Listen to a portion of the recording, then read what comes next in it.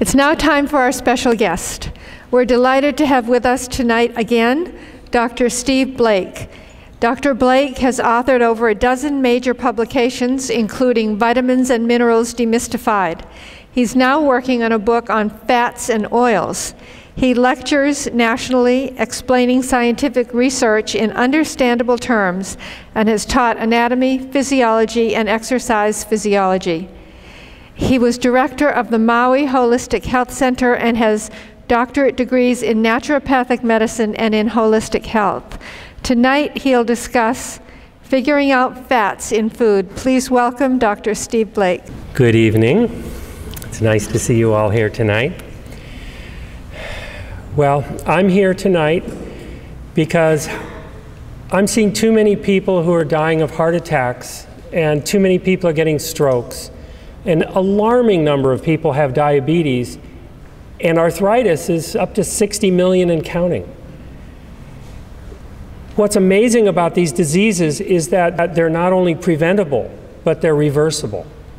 And tonight I'm going to talk about one aspect of nutrition.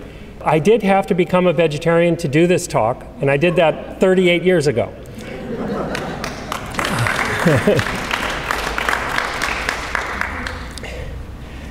So I know that you all have heard these words, omega-3s, and usually when people mention omega-3s, they're talking about fish oil. But I'm going to give you a broad perspective tonight of what fats and oils are. And I encourage you to listen carefully.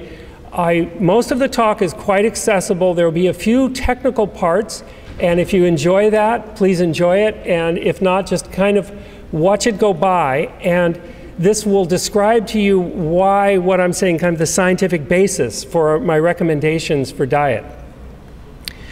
So, has anyone heard of blood cholesterol? Blood cholesterol. Does anyone here have nice low blood cholesterol? Few people. Does anyone here have high blood cholesterol? But they aren't admitting it, okay? A few. Yeah, serum cholesterol or blood cholesterol. Serum is the doctor word and blood is the usual word. I'm going to talk tonight about the relationship between cholesterol in food and cholesterol in the blood, between saturated fats in the food and cholesterol in the blood, and some other ways that you can raise your blood cholesterol should you wish to die of a heart attack sooner. And of course, ways to reduce it too. Now, saturated fats, we've all heard, are not so good. But what I'm going to look into and share with you tonight is which saturated fats are the bad ones and which saturated fats really aren't so bad. And there is a difference. They're not all the same. We've all heard of essential fatty acids. And tonight I'm going to describe for you how you can get your essential fatty acid. There's one that's hard to get and one that's easy to get. And amazingly enough, animal products are a very poor source of essential fatty acids. They have almost none.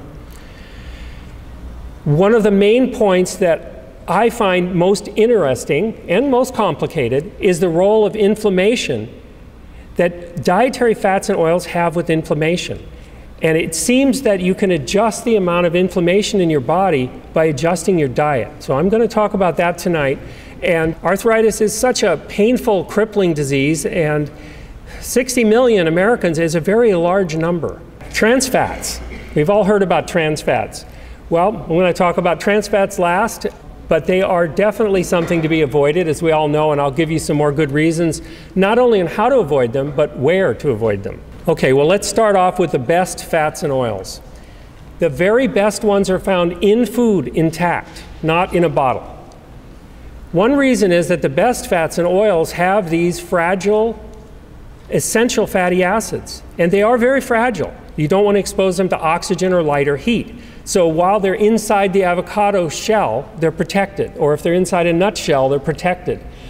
Once you start getting oils into the air and the light, they start decaying, and they become less good for you and even sometimes very bad for you. So avocados and olives are a nice source of essential fatty acids and the other fatty acids. Whole nuts and seeds are an excellent source. And I'll be talking about the antioxidants that come along with these foods that protect the fats and oils in them. The very antioxidants that you won't find in animal products. Flaxseed, perilla, and hemp. Has anyone heard of perilla seeds? Perilla seeds are very much like flax seeds. So there's now two ways you can get your alpha-linolenic acid. So one way is, of course, flax seeds, another is perilla seeds, and there are several common foods that I'll be talking about with those two. Now, I often get asked about cooking with fats and oils, and first off, I want to say it's not a good idea. It's bad for the fats to cook them, no matter what they are. But if you're going to cook at a low heat, olive oil is acceptable for light sautéing, but you wouldn't want to heat it up too much. Once they start smoking, that's a very bad sign. Commercial oils, in the old days, long ago, people would make oils, if they were going to make oils at all, in small presses. These small presses, in Europe, they had a great system. They had a block of wood in the kitchen and a wooden wedge. And they would put the flaxseed, and the wife would come by with a mallet and whack the wedge in to squish the seeds. And during the course of a day, she would get just a little bit of flaxseed oil made fresh every day that she could use. Now that flaxseed oil made in that way, without heat and very little exposure to oxygen or light, had a lot of the antioxidants, the natural beta-carotene, the vitamin E, and of course all of the other elements like iron that are common in these things. But modern processing takes out everything except the oil, creates a lot of rancidity, and strips out especially the antioxidants. It's not a good idea because vitamin E is essential for protecting your heart and your arteries. Remember, it's only the oxidized LDL, and I will be talking about LDL today. That's low-density lipoproteins, which you could think of as the bad cholesterol, or you could think of as a delivery truck in your bloodstream for cholesterol. It takes it out, delivers it around the body. High-density lipoprotein, you might think of it more like a garbage truck that takes the cholesterol in your bloodstream and returns it to the liver for disposal. Beta-carotene also protects the fats in your body, and it's removed from most commercial oils like this oil you see up here that's in a clear bottle. Lecithin's another constituent that's taken out. And we do see sometimes the difference. There are two methods now to produce oils, and one is called expeller pressing, and the other is called solvent extraction. Expeller pressing is, they have a huge machine, much bigger than this room. And in this machine, they process great quantities. Now, they don't add heat to the process, but during the squeezing of the oils, they get quite hot, typically 200 or 300 degrees Fahrenheit. So this may be called cold pressing, but it's really not cold enough. They also don't exclude light or oxygen during normal manufacturing processes, so the oils tend to be fairly rancid. In fact, I'm going to describe for you what happens to a soybean innocently growing in a field. Maybe not so innocently, because that soybean is very likely to have GMO genes. And its genes have been altered so that it can take more of the herbicide Roundup. And about 80% of the soybeans in America now are GMO genes made to withstand more herbicides. Does this leave more herbicide residues? Well, this is a question, since the herbicides are used quite close to the time of harvest. So pesticide residues and GMO genes are practically guaranteed unless it's organic. During the process, they remove the beta-carotene, vitamin E, lecithin, chlorophyll, calcium, magnesium, copper, and iron. What does this remind you of? It's very reminiscent of what happens to a nice whole grain when it's getting processed into white flour. They both become empty foods, devoid of the co-nutrients that come in nature to protect them and to enrich us. They're almost always bleached and deodorized and heated to almost 500 degrees. And this includes most cold-pressed oils. During this process, they're heated up. There are all kinds of things done to them. If they are in fact solvent extracted, that's done with either hexane, carbon tetrachloride, gasoline, or benzene. These all have in common that they are carcinogenic, cancer-causing chemicals. And although they do try to extract these solvents and reuse them, residues do remain. So if you wanted a nice hard fat to spread on toast, then it would be hydrogenated. And in this process, they bubble under high pressure hydrogen through the liquid oils, and they get not only a hard fat, but also these trans fats that we've heard so much about. The advantage for the oil industry is they can take a cheap liquid oil and make it hard. Well, in my exploration of how to become healthier, one thing I've looked at is where do you get your fats? It makes a big difference where you get your fats.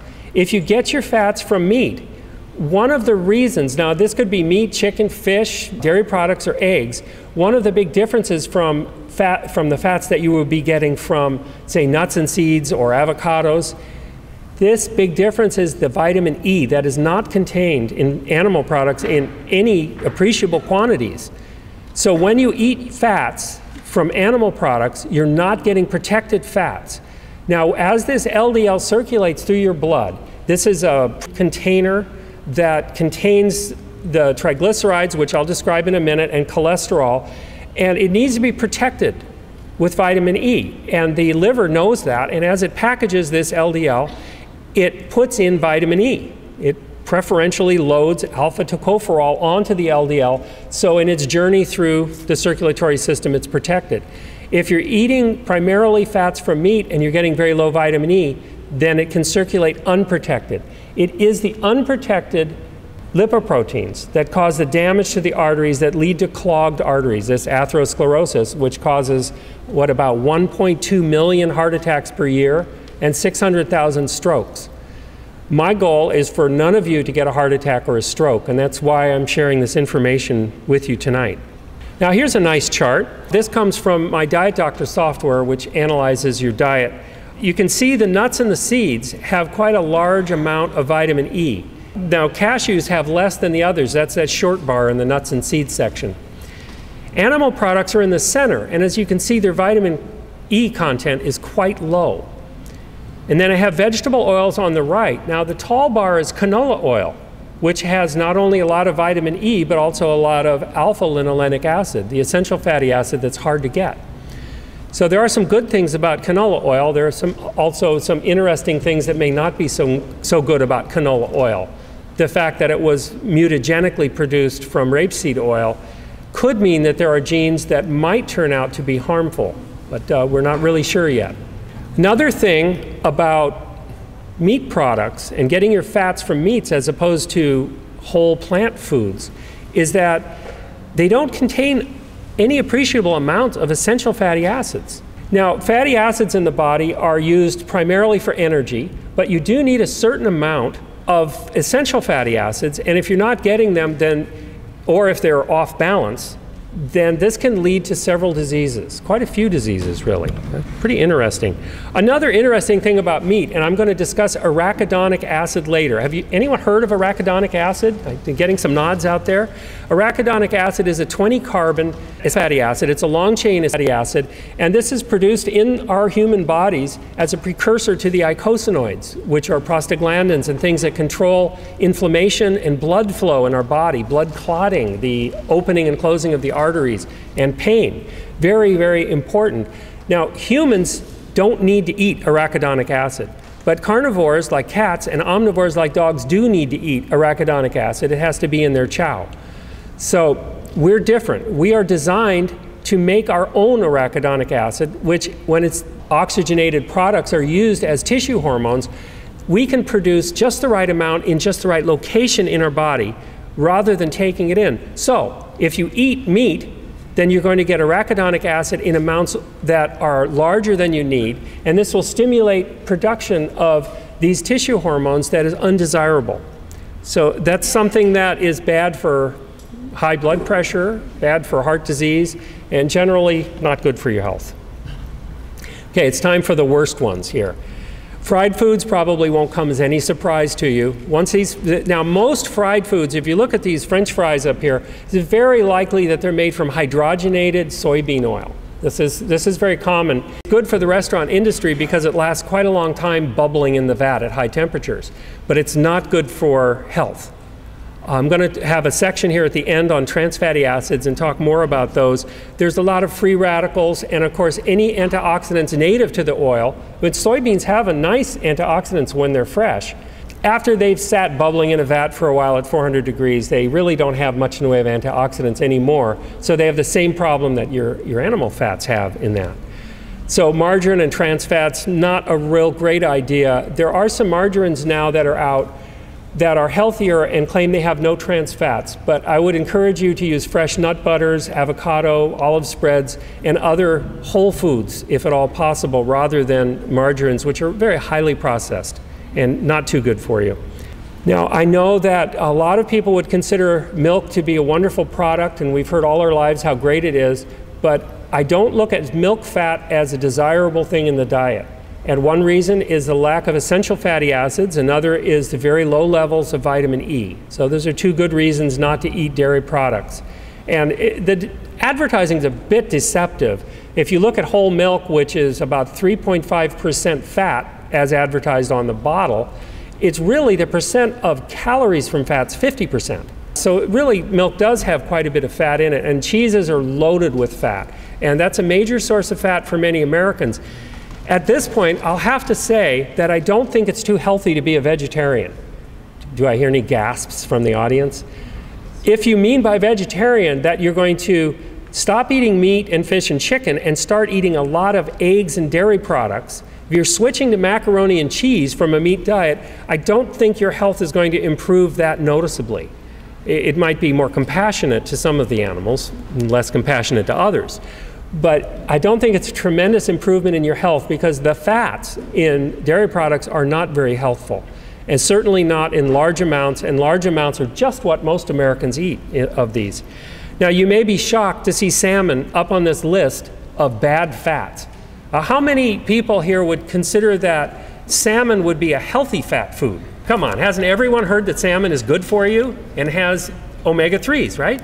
Salmon does have omega-3s, in addition to perhaps some PCBs, polychlorinated biphenyls, a little bit of DDT, and whatever residual chemicals are floating around out there. The contamination is a big problem, not only with fatty fish, but also with dairy products. In Hawaii, I know on Maui, we had a dairy that was using the pineapple tops as their feed for the cows. And the pineapple tops are heavily sprayed with heptachlor, an organochlorine pesticide. Very persistent and very lipophilic. Lipophilic means it likes to collect in fats. They were finding high heptachlor levels in the mother's milk of mothers who drank that milk. And they did finally cut out that practice. But that's another reason why animal fats are not such a good idea, is because of the contamination that is inevitable higher up on the food chain. Always better to eat lower on the food chain. Salmon and other fish do not have appreciable amounts of vitamin E. There's another stroke against them. They do have some omega-3 fatty acids, but they don't have essential fatty acids. And I'm going to draw the difference between that tonight. There are also some weird synthetic fats that have pretty much everything wrong with them. Olestra and olein are two of them. They seem to be lacking in the vitamins, the fat-soluble vitamins, and are very synthetic. I'm including them on my worst fats and oils. Okay, now, into our brief foray into biochemistry. We'll go back and forth between fun things and a little bit technical. This I would like to introduce you all to is a triglyceride. And the top of it is a glycerol. It's kind of made in the body from blood sugar, glucose, or it can be made in plants. And then it has three legs. Now, 95% of the fat that we eat, 95% of the fat in our bodies is in the form of triglycerides. If you have a fat cell stuffed with fat, it's stuffed with triglycerides. These triglycerides, although they look the same, are quite different, because each leg of the triglyceride can have different fatty acids. They can be saturated or unsaturated. They can be monounsaturated. They can be essential fatty acids or long-chain fatty acids. So their character differs quite a bit depending on how they look. But they are the storage for fat in our bodies. So that's a triglyceride. And now that I've introduced you to a triglyceride, I want to go on and talk about the different fatty acids that can go onto a triglyceride. Now here I'm showing you 4 very common saturated fatty acids. There are many saturated fatty acids ranging from 4 carbons long to 24 carbons long. The thing about saturated fatty acids is they're very simple. They're all the same. The only difference is that some are longer and some are shorter.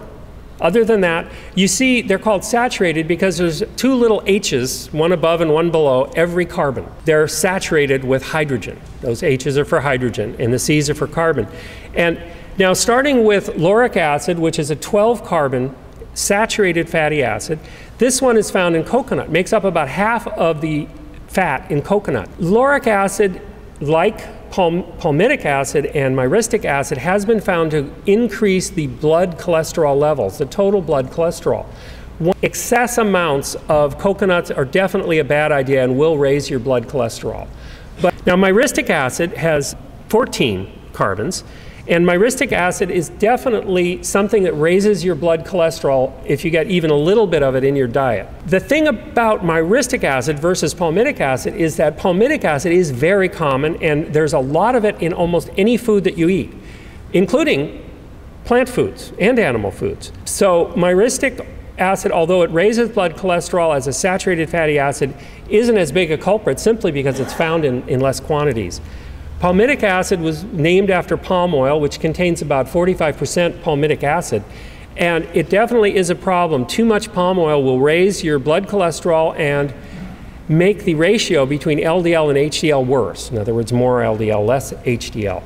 Stearic acid, now it's interesting, this is an 18-carbon saturated fatty acid, and it hasn't been found to increase blood cholesterol at all. It seems like it would, but it doesn't seem to. So that's just one of those mysteries. Now, I put the melting temperatures in here because fats are considered to be solid at above room temperature or at room temperature, and oils are considered lipids, is the general class, and the lipids that are solid at room temperature are considered fats, and the lipids that are liquid at room temperature are considered oils. You can see that the longer they get, the higher the temperature of melting is. Inside your body, that increases their stickiness and persistence as they are in your body, wherever they are in your body, in your arteries or in your fat cells, and makes them a little more difficult to burn.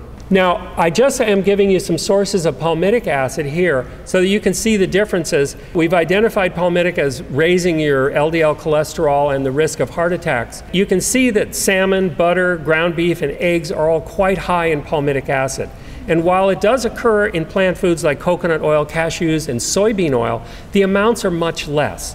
So that if you consume excessive amounts of these, yes, you'll be in trouble. But at normal amounts, they're much, much safer from a heart attack standpoint.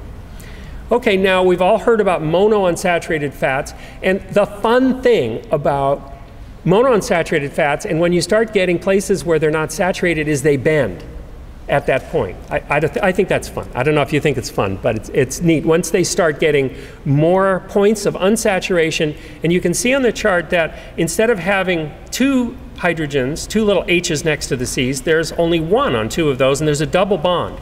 So that can be called a point of unsaturation or a double bond, and I interchangeably use those two terms. They mean the same thing. At that point, the molecule will bend. When you get several of those points, the molecule will bend and twist in 3 dimensions, and it gets really neat. Monounsaturated fat is named oleic acid, and it's named after olives, where it's found in great amounts. And the oleic acid does not seem to raise blood cholesterol. And one reason why the Mediterranean diet is nice. It melts at only 57 degrees Fahrenheit, so it's quite liquid in the body. And this is a very nice oil. One more thing that I want to mention is you've heard the terms omega-3, omega-6, and omega-9 now with oleic acid. This is a count of how far they are from the omega end of the fatty acid. Chemists will either count from the omega end or, very confusingly, from the delta end if they're talking about enzymes to identify the fats and oils. So this is just learning about fats and oils here. This is an omega-9 because at the 9th carbon from the omega end, it has a point of unsaturation, a double bond, and it bends there. Now, I'm going to talk a little bit about cholesterol. It's a very interesting subject. It's interesting because over 100 million Americans have high cholesterol, high above 200. 200 milligrams per deciliter is not just high, it's very high. And 100 million Americans is not just a lot of people, it's 1/3 of America. And the reason why we're looking at blood cholesterol is there's a direct relationship between blood cholesterol and heart attacks and strokes. A direct correlation, the best correlation among any of the risk factors that there are. So it's undesirable to have high cholesterol. And so this section of my talk will help you to understand how to lower your cholesterol if it's high or keep it low if it's not high yet. And I don't see why anyone would want a heart attack. Now, in addition to these 100 million Americans whose blood cholesterol, this is total cholesterol I'm talking about now, is above 200, there's also A lot of people whose blood cholesterol is between 150 and 200. I can't tell you how many people I say, how's your blood cholesterol? And they said, oh, my doctor said it's fine, it's 190. But that is not really fine from my viewpoint, since 35% of all heart attacks occur in that range, between 150 and 200. So recommended levels would be under 150. How do you achieve this? Simple, go vegan. To sum it all up, I think it's very interesting that cholesterol melts at 300 degrees Fahrenheit. This is higher than candle wax. This is a very, very sticky, persistent fat. And if you look at the two pictures of the arteries there, you'll see that one of them is plugged mostly with cholesterol. And this is the end stage of atherosclerosis, the clogging of the arteries, that is extremely common. It starts in Americans often before the age of 10. Artery disease is very common in Americans by the age of 20. In Korea, when they started autopsying the young soldiers at age 20, they were amazed to find out that their arteries were already quite diseased. These are healthy young men that looked perfectly fit. And the odd thing is that you can see someone jogging along the trail here who makes poor food choices and looks like an Olympic athlete, and yet their arteries might look like the one that's so constricted up there. The only way to get a heart attack is for your coronary arteries to look like that constricted artery. If your coronary arteries, those are the arteries that surround the heart and supply the heart with oxygen and nutrients, if they are not constricted, if they are open like the other picture, which by the way I photoshopped from the one, making it look better, and there's a way to Photoshop your own arteries simply by changing your diet. It's amazing. I've got a slide coming up that shows that. You can't really tell. So if you keep your arteries open, you can pretty much count on your risk of heart attack as being extremely low. And if you keep your arteries clogged, you can pretty much count on your risk of heart attack very high. Here's a picture of cholesterol. It looks quite a bit different than a triglyceride or a phospholipid. And also, it looks very similar to two very familiar things: testosterone, the male hormone, the male sex hormone, and cortisone, our adrenal hormone that is our stress hormone, our main stress hormone. It also, of course, looks quite a bit like vitamin D, since vitamin D is made in the body from cholesterol. How do we raise our blood cholesterol? Let's say you really wanted to raise your blood cholesterol. How would you do it? Well, first of all, excess fats are really a good way to do it. And the best way to get a lot of fats in your diet is to eat a lot of meat, dairy products, fish, chicken, and eggs. So this is one way to raise your blood cholesterol, because these foods are very fatty. In the China study, there's some interesting charts that I pulled out of the original research that show, and I've got one. It's real interesting because they map out 67 counties in China, and if you look at the ones with a lot of fat, they're the same ones with a lot of animal products. And conversely, if you look where plant food is eaten, you see that they eat much lower amounts of fat. So to reduce the fat in your diet, reduce the amount of animal products, and you will effectively reduce the fat in your diet. The thing is, people don't generally eat a huge amount of nuts and seeds and avocados, but they generally do eat a huge amount of cheese and steak, and these foods are very fatty. Another way, now, I have vegans come to me and say, I have high blood cholesterol, and I've been vegan for years. And at first I was mystified by this. How could you possibly be vegan and have high blood cholesterol? Well, this is the junk food vegan diet as opposed to the whole food vegan diet. If you're eating a lot of white flour and sugar, what happens is this turns into blood sugar quickly in an amounts too great for your blood to handle. So the body wisely creates what? Triglycerides and cholesterol out of this. So it is not a hard thing for your body to take these sugars and the sugars that come from white flour and other processed foods and turn them into 2 carbon fragments and turn that into cholesterol.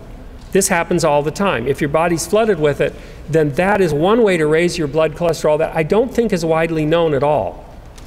So you need to watch 2 things. One is your animal product intake, and the other is your intake of processed foods. So here we are moving toward a whole food vegan diet. Now, stress. We've all heard that stress increases cholesterol in the blood, right? Has everyone heard this? Does anyone know why stress increases cholesterol in the blood? No one. Now, I didn't know why either. And I finally found out in a textbook that was so incredibly difficult to read.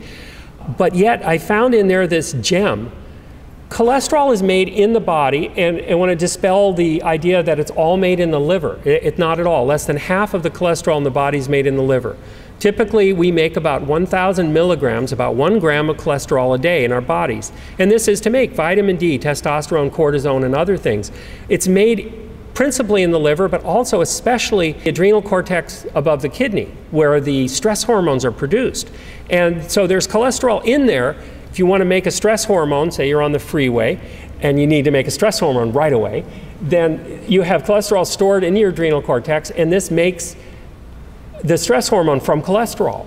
Well, the body wisely knows that if you're under a great deal of stress, that you need more raw materials for your stress hormones. And what is the raw material for stress hormones? It's cholesterol. So your liver dumps cholesterol into your bloodstream, raising your blood cholesterol when you're under stress in order to supply the adrenal cortex so it can make more cortisol. So this is why stress increases cholesterol in the blood. I finally figured it out, and I'm so glad to share it with you. There's one other thing. Now, years ago, it was common knowledge that people who ate more cholesterol in their diets had higher blood cholesterol. And so this is one of these tricky science things where we thought, okay, it's the cholesterol in animal products that creates blood cholesterol. What could be simpler and more obvious than that? Well, it turns out they're wrong. It isn't the cholesterol in animal products that raises your blood cholesterol. It does a bit, but it's of small amounts. For instance, a 3-ounce steak has 7 grams of saturated fat, but only 0.07 grams of cholesterol. So in a steak, for instance, you're only going to get about 1% of the fat as cholesterol of all the saturated fats alone. So those saturated fats contribute very greatly to your manufacture of cholesterol in your body, much more so than the whole cholesterol does that you're absorbing. Now, the cholesterol that you're absorbing directly is certainly not protected by any vitamin E, which is so lacking in animal products. So it is automatically risky cholesterol that comes from animal products. But also, Americans who eat a lot of meat typically only get, say, 200 to 400, that's 0.2 to 0.4 grams of cholesterol a day from animal products, where they're eating 30 or 40 or 50 grams of saturated fats a day. So generally speaking, you're fine to look at foods with higher cholesterol as raising blood cholesterol. They do, but not really because of the cholesterol in them, but because of the other nutrients, the saturated fats, certain saturated fats. And which saturated fat is the biggest culprit? It's the palmitic acid. It's keeping you on your toes here. Now, if you want to lower your blood cholesterol, let's say it's already high. Well, they tried a whole plant-based diet. Now remember, this is whole plant foods rather than junk plant foods. And they found that the average 21% drop in cholesterol. This is a huge drop. This is a drop as great as many of the statin drugs will produce, but without side effects and without having to take a drug for the rest of your life. Even with a drop to 30% fat from an average, American average of 35 or 40, they still found a drop of 11%. And this would be the American Heart Association or American Diabetes Association recommends lowering your diet down to 30% of your calories as fat, which is a very minor adjustment. And the reason they don't go lower is they don't think any of us are capable of eating less fat. It's the only reason. They know it's healthier, and we do too. Now, here's a fantastic picture. Dr. Esselstyn is one of the major researchers in reducing the clogging of arteries through diet. And what's interesting about him, unlike Dean Ornish, who also uses exercise and meditation, Dr. Esselstyn only uses diet. And the artery that you see up there that's so constricted is a before picture. And after a whole plant-based diet, you have the after picture. It looks like a very constricted artery has become completely open. Now, isn't that a good idea? Our own Dr. Terry Shintani and Dr. McDougall here on Oahu are doing great work with this very same concept of changing diets and changing blood cholesterol. And if you go on Dr. Terry Shintani's website and look at his movie of 21 days is what he does, a crash course. He takes people and feeds them whole plant-based foods, takes them off coffee, cigarettes, all kinds of things. And these people get quick so fast that he has to alter their medication almost daily. Many of them who have been on insulin for years have to reduce their insulin and then drop it because their levels of blood sugars have gone down so much just through 21 days of dietary change. It's really, I don't recommend you change that quickly unless you have very good medical supervision during the change. I'd prefer you made a bit of a slower adjustment to your body chemistry. But here's the really interesting thing. You can take a person with high blood cholesterol whose doctor is saying you're going to have to get on statins, and you can alter their diet, or they can alter their own diet, I mean, and then they can go back and their doctor says your blood cholesterol is now fine.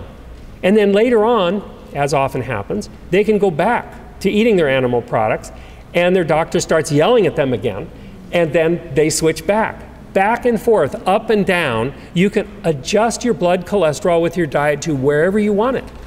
If you want to get it down to 80, fine, go ahead. I think it's going to take, by the way, exercise reduces total fat in the body. So if you exercise, you're definitely going to be reducing total fat and cholesterol in your bloodstream. It's highly recommended. It's not enough just to eat right. But what's also true is if you don't eat right, if you're eating the SAD diet, the standard American diet with lots of animal products and fat, you're not going to feel like exercising. You feel sluggish, tired, fat. And if you're eating a plant-based, especially a whole plant-based diet, the vitamins and minerals that help us to burn energy are found in these whole plant foods, and they are not found in great abundance in the animal products.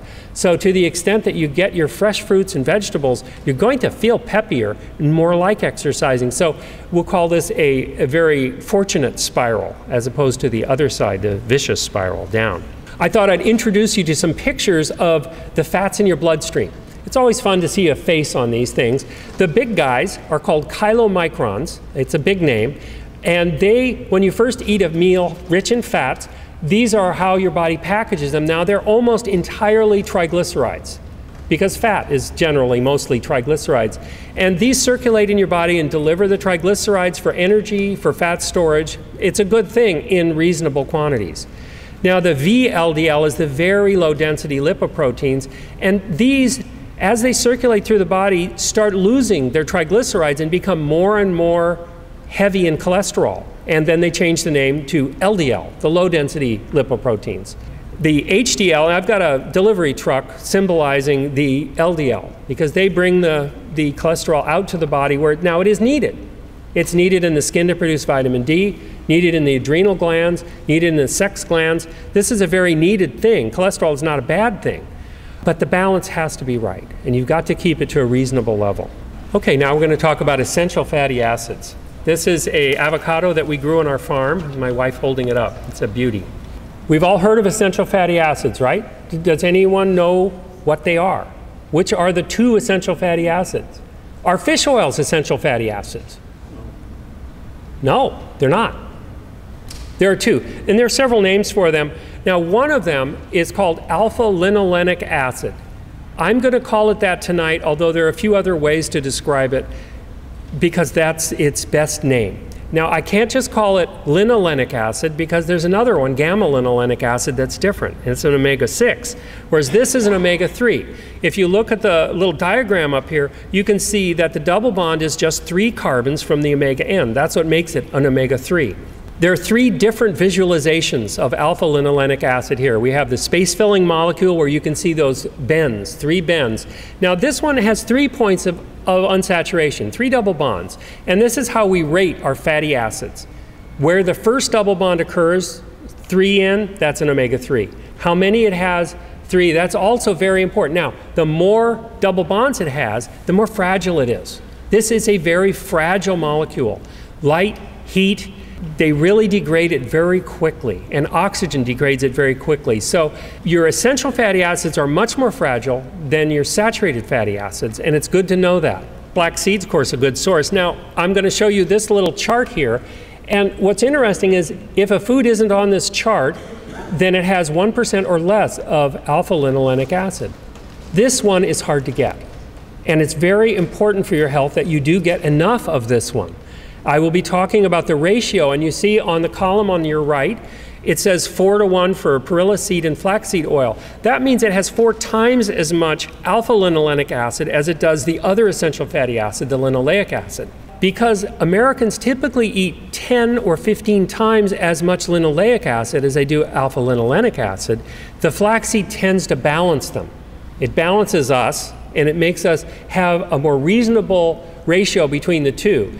Outside of perilla and flaxseed oil, you don't see any in here that will increase your ratio beyond what it should be. They're all very close, and they're very few foods. Canola oil and soybean oil.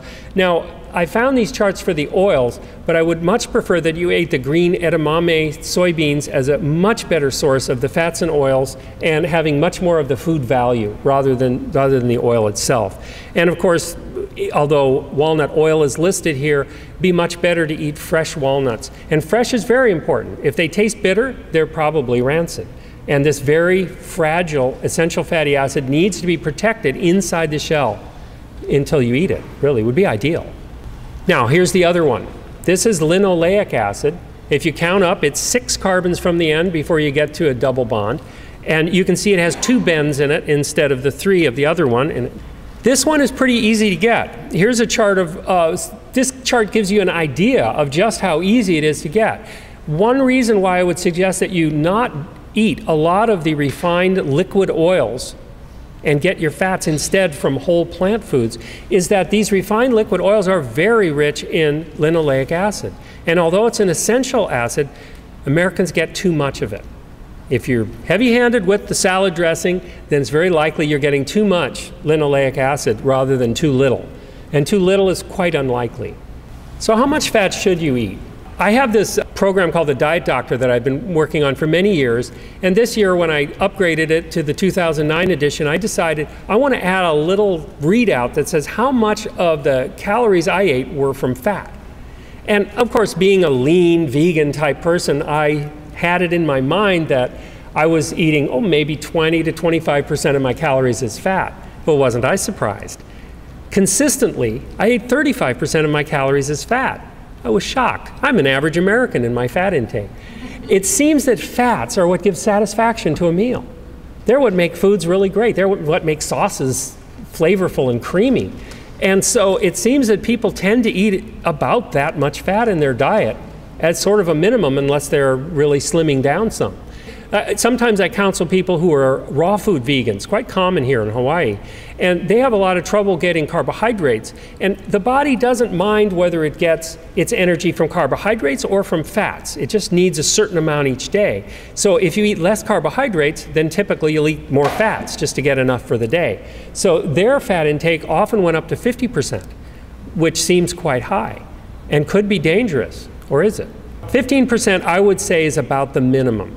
If you were a recent cancer survivor, especially breast cancer, and wanted to go on a diet that was 10 or 15% fat, that might not be a bad idea as a therapeutic diet for a certain period of time, with the precaution that it was almost entirely essential fatty acids, since you're going to need about maybe 2% of your fats as alpha-linolenic acid, and perhaps ideally 8% of your fats as linoleic acid. All of a sudden 10% of the calories you eat are going to need to come from the essential fatty acids. So cutting it below 10 starts cutting into the amount that you really do need in your body. 15% is very, very hard to do. You would have to eat whole plant foods only, no animal products, because they'd push you right over the top. You need to restrict your nuts and seeds. The McDougall diet is an example of one that tries to stay down around 15, and it's very, very difficult to keep people on that diet. It's a tough one. I think 20 to 25% would be ideal to keep your weight perfect, and that's what I thought I was getting. But it's interesting. We all have these ideas about how much protein we're getting and how much fat we're getting, and until you really run it through a dietary analysis tool, you really don't know. And I encourage you all to use a dietary analysis tool, and I can almost guarantee that no one in this room is getting too little protein, and almost guarantee that no one in this room is getting too little fat either. Our bodies tend to take care of themselves in that regard. Now, these are 2 pictures from the China study. I want to relate total fat intake to cancer. Do these 2 look similar to you? Do you see any correlations between there? The more fat you eat, the more prone you are to cancer. One reason is that excess fat comes usually from animal products, almost always. And if you change this fat intake chart to an animal product chart, it looks almost exactly the same.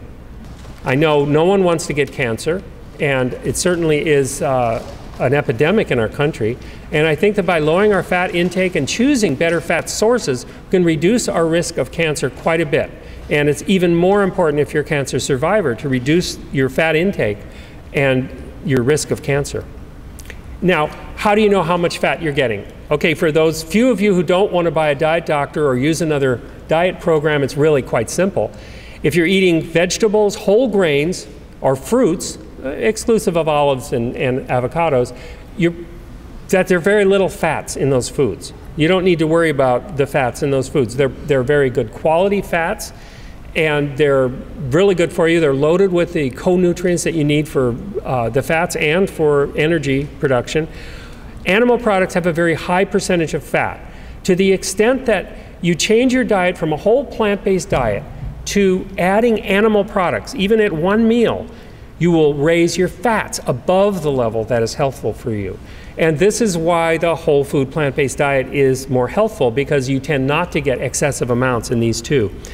Now, nuts and seeds do have a high percentage of fats. And by the way, macadamia nuts have the highest percentage of fat of any nuts that I've checked, about 84% fat. And they also have an unusual monounsaturated fat called palmitoleic acid, which instead of like oleic acid has 18 carbons and is monounsaturated, palmitoleic acid has 16 carbons and is monounsaturated.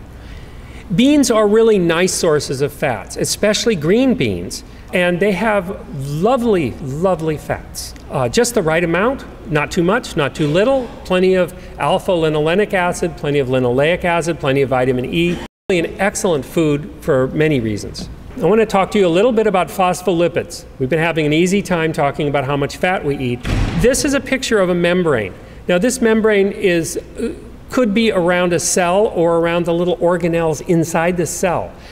It's a double layer. You see the double layers there. Those double layers are made of phospholipids. In phospholipids, there's three kinds of fats in the body, basically.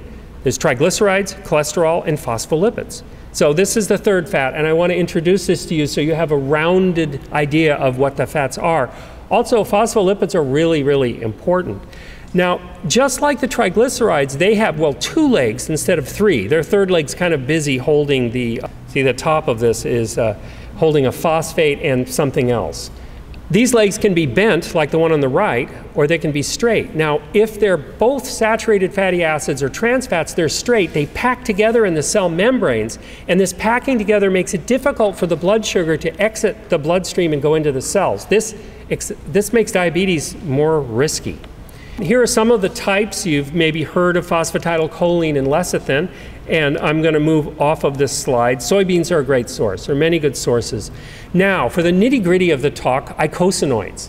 Eicosanoids, the word means 20 carbons, so okay, it's not as scary anymore. There are three kinds of eicosanoids, and there are thromboxanes, and these are made from thrombocytes. Thrombocytes are blood platelets that control clotting, and they control clotting. Then there are leukotrienes, a big word, but the leuko means white, and they're made in white blood cells. And then there are prostaglandins that control many, many functions in the body, inflammation and pain, and of course blood clotting and things like that. Here's a simplified chart of how they work. If you look at the evening primrose oil or borage oil as a source of gamma-linolenic acid, although it is an omega-6, it tends to reduce inflammation and clotting in the body. If you get an overabundance of most vegetable oils in your linoleic acid, this will increase your likelihood of getting a heart attack or a stroke. And so it's not a good thing to get too many of those. And this is one of my points in this lecture tonight I would like you to remember. The thromboxanes constrict the arteries and they increase blood clotting. This is bad for strokes and very bad for heart attacks. The prostaglandins of the series 2, also made from omega-6s, also increase inflammation and blood clotting. The inflammation increases arthritic tendencies. And inflammatory reactions of all kinds, whether they're autoimmune reactions or transient reactions, are made. Now, as you see, flax seeds as an example of alpha-linolenic acid have just the opposite effect. They reduce your tendency toward inflammation and heart disease. Now, This chart is a bit more difficult, and I won't keep you here long, but I wanted to show you that the two classes, the omega-3s and omega-6s, compete for this delta-6 desaturase, and want to show you that in our bodies, these are made into the long-chain fatty acids. And across these here, we have the three. Arachidonic acid is one of the 20 carbon fatty acids that's made into eicosanoids. Arachidonic acid is the less desirable one. It's found in meat, by the way. There are different ways to control our inflammation. One way is to interfere with this cyclooxygenase that creates these eicosanoids, and that's what NSAIDs, non-steroidal anti-inflammatories like Advil, do. Another way to control it is to take more meat in the diet, and this increases your inflammation. Another way to lower inflammation is to take more of the alpha-linolenic acid into your body through whole foods. And this is going to decrease the inflammation and tendency toward blood clotting. Now, I won't go further into this slide. If you want to contemplate it, you can look at the video, which will be up on the website soon, and take a good hour with this one. It took me longer than that to draw it, believe me. Now, I want to mention fish oil. Fish oil is not made by fish. It's made by algae and concentrated into fish. Now, when your body has a problem, let's say this elbow has a damage and it needs some inflammation, your body will locally produce the tissue hormones that create that inflammation. Perhaps they'll constrict the blood flow right here, nowhere else. And they last very short, less than 5 minutes, these tissue hormones. If you take EPA in the form of fish oil, your entire body will become less inflamed. Now, this has a downside, and your blood flow, your blood clotting will be decreased. So this increases your bleeding tendencies. In fact, even a 3-ounce portion of salmon can increase bleeding tendencies and would be contraindicated, for instance, before surgery. And in fact, just small amounts of fish or fish oil can lower your immune response, and is certainly contraindicated for older people where immune response is especially important. So I wanted to bring that to your attention, that we need to make just the right amount in our own bodies. DHA is eicosapentaenoic acid. The ico means 20, the penta means 5 points of unsaturation, 5 double bonds. Docosahexaenoic acid becomes less exotic a name when the doco means 22 and the hex means 6 points that it's unsaturated. These are very fragile oils. If you're buying fish oil, it's almost certain to be rancid. It really goes rancid extremely quickly. DHA is essential for humans, but we make the right amount, and it's coming into light now that there are docosanoids, very much like the eicosanoids. We know so little bit about them that I'm not going to introduce them tonight, but messing around with our DHA by taking it in exogenously from an external source is probably not a good idea. I'd rather that you made it yourself. And of course, I talked about arachidonic acid and how that increases inflammation. And again, we should make the correct amounts in the correct place in our body and not count on getting it from meat, which can alter our balance even more than it's already altered toward the omega-6s, which increase arachidonic acid production. I appreciate your holding on through this rather intellectual discussion. I have 3 more slides for you.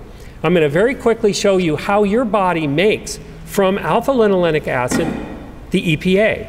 And the first step needs zinc, vitamin B6, and vitamin C. If you don't have these cofactors, it'll be more difficult. I want you to make your own in the amounts and in the places that it's needed. So be careful that you get enough nutrition. One way to test for it is visual acuity, and another way is brain function. So those are the 2 major ways that we test for adequate amounts of DHA. I want to mention that the second step is interesting, that if you're a smoker, this is going to limit your own body's ability to fight inflammation. It's going to lower your own body's ability to make these critical eicosanoids that will lower your risk of heart attack and diabetes and arthritis, and rheumatoid arthritis as well. I think our time is up, and I want to thank you once again for being a great audience.